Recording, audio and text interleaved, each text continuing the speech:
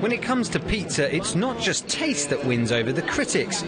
You might need athleticism too.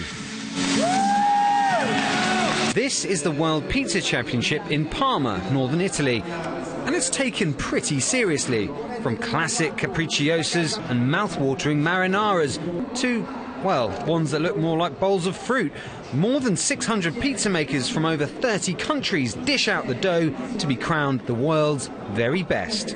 But if you're a fan of a meat feast or a full house, you're no connoisseur. The biggest mistake in pizza making is using more than 4 or 5 toppings. People won't understand what kind of taste you're trying to achieve, and it's also bad for your health. As well as taste, the pizza makers are judged on technique, creativity and presentation.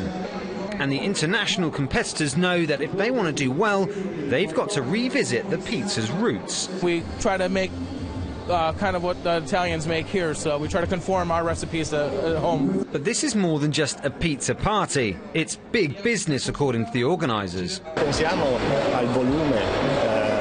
If we think of the annual turnover generated worldwide by the pizza business, we're talking about 72 billion euros, and it's a growing business despite the crisis.